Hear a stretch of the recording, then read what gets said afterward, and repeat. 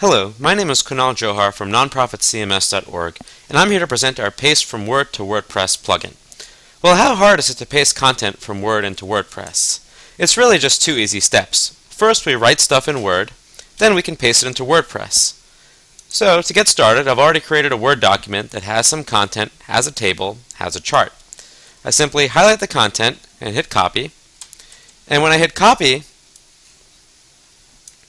you see that the Word to WordPress plugin has detected Word content, and all I need to do is click the balloon to prepare it for WordPress. So I click the balloon, and it uploads the content to WordPress. Pretty nifty, huh? It says copy complete, paste into WordPress. So if I open up my web browser and get into the post screen, all I have to do is hit paste, and we see our content has been pasted from Word to WordPress. And if I hit preview, we can go ahead and see how this looks on an actual screen. So right here we have it, our content pasted from Word to WordPress, complete with images. So how do we get started?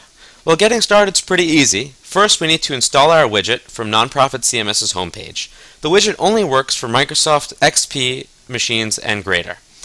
When you install the widget, you'll see on your desktop are two icons. One is a zip file, which is the WordPress plugin, and the other is the actual Paste from Word to WordPress tool, which sits in your task tray. Go ahead and install the plugin in WordPress as you normally do, and then activate the settings.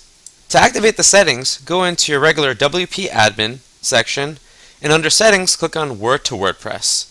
When you do, you'll be brought to a screen that looks something like this, and you'll see that you have your site URL and your security activation code. Simply right-click the Word to WordPress icon, click Settings, and enter these items in, and you'll be good to go. That's really all there is to it.